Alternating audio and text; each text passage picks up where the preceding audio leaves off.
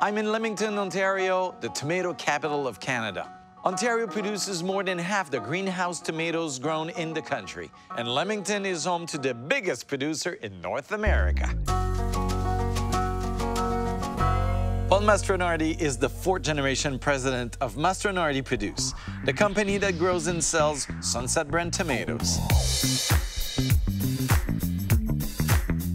When I have this tomato in my hands, there's a lot of work behind. How does it start? We'll bring in a baby plant into the greenhouse, and it'll be about 8 to 10 weeks before we'll see the first fruit. Okay. In a greenhouse, we can get up to 10 to 20 times the yield that we can out of a field per square foot.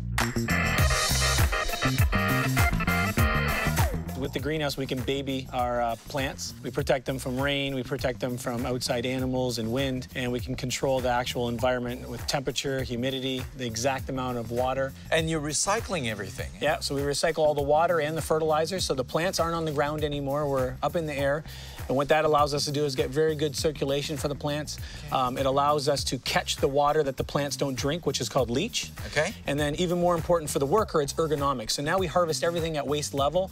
We're not bending over to harvest anymore. Okay. So it's very efficient. And then we use kind of like a train system down each row called a scissor cart. And that allows the employee to be on a scissor cart. It's electric, and it moves at their desired speed, and they're hands-free. And work comfortably. Correct. How do you pollinize so many indoor tomato plants? So bumblebees live in the greenhouse all the time. Yeah, they pollinate every single flower as they come out, and they don't want to leave because this is a candy factory. There's so much pollen in here. Yeah, I guess. It's a sugar station for them.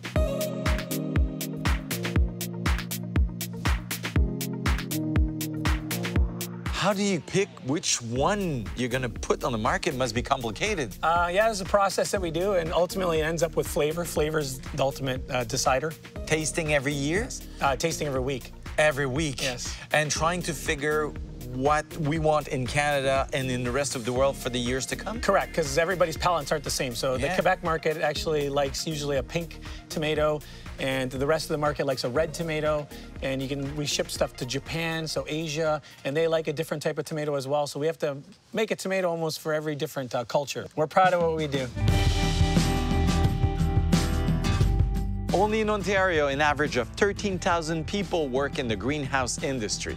In 2016, Canada produced over 250,000 tons of greenhouse tomatoes, and half of this crop was exported outside our frontiers. And that's why we are the best.